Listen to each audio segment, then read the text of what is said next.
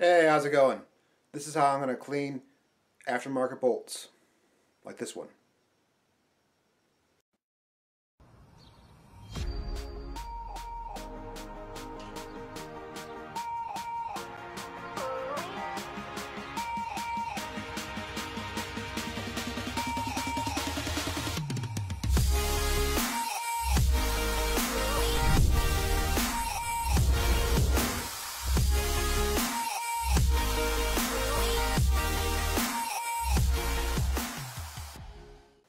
What I'm going to use is this 5-inch Harbor Freight bench grinder with the guards removed.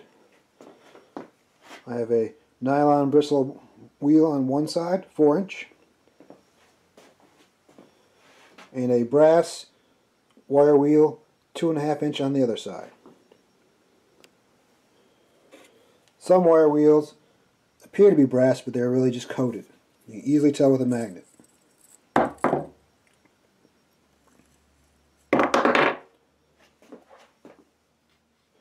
Over here is my pile of bolts with sealer on them that I'm going to remove. Here's one I've already done.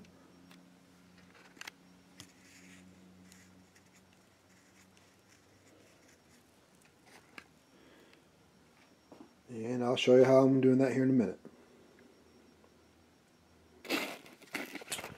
Quick side note. Not all head bolts have sealer, just like a small block Chevy where the bolt hole is a through hole into the coolant. Or rocker studs that go into coolant or the intake.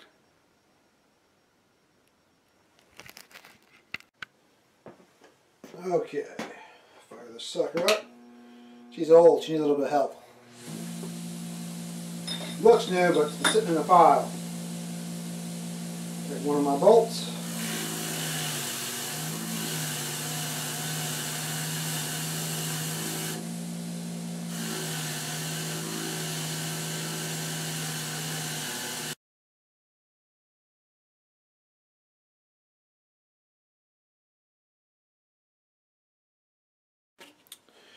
Here's a close-up of the bolt I'm going to clean.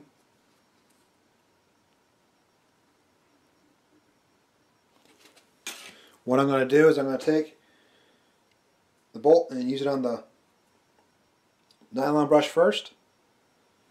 Get the loose stuff off, then I'm going to go over to the brass brush for the harder stuff. And I may have to go back and forth a few times. But when that's done, there's going to be a brass residue on the bolt. And I'll go back over again to the nylon brush to get that brass residue off.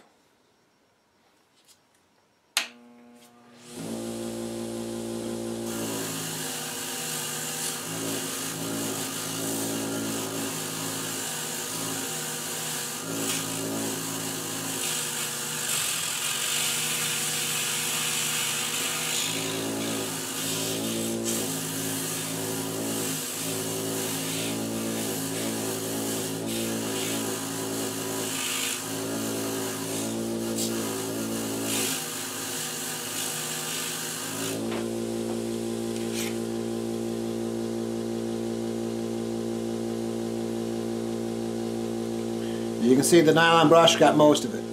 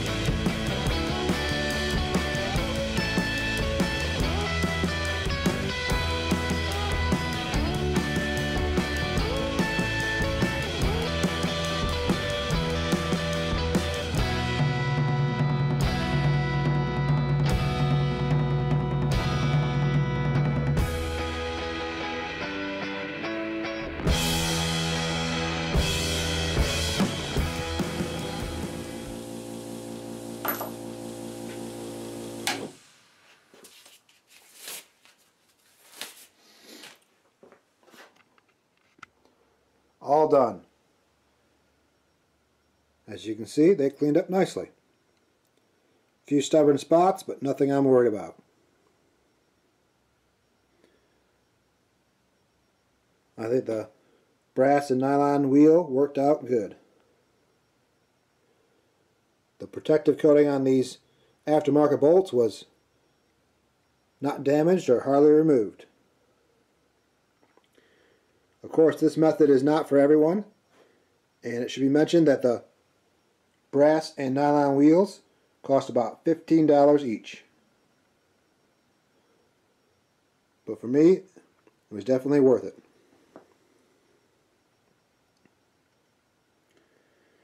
Now, if corrosion had set in, like rust, then you'd want to use a steel wire wheel and remove the rust before reusing the bolts.